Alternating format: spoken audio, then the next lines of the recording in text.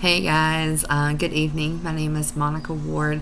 I apologize in advance for everybody that's in my corrections class that just had to watch my other video trying to introduce myself and make my life sound interesting in the 3 minutes that we were required to talk. So here I go again.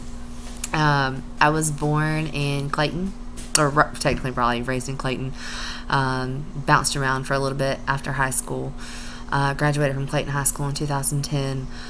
Bounced around Goldsboro to New Bern, back to Clayton, and this is where I currently live with my 10-year-old daughter and a 6-month American Bulldog puppy who's currently under my feet, so I apologize if she barks. This is my 3rd semester at JCC. Hopefully I'll be graduating next May with my associates and continuing to get my bachelor's in criminal justice. I work full-time at a little cafe in downtown Clayton. I've been there about 8 years and I absolutely love it.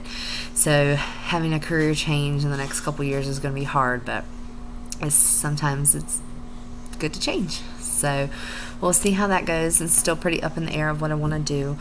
I would love to do something with, in the juvenile system, and like I said, still pretty up in the air. But our hobbies, whenever I'm not working and my daughter's not in gymnastics, we love to spend many days on the lake, on the boat, and many nights by the fire with friends and family. We love to explore, go on road trips, try new restaurants, all that good stuff. So my daughter and my pup give me a run for my money for sure. So between school and work and everything, there's not a lot of free time, but we really do try.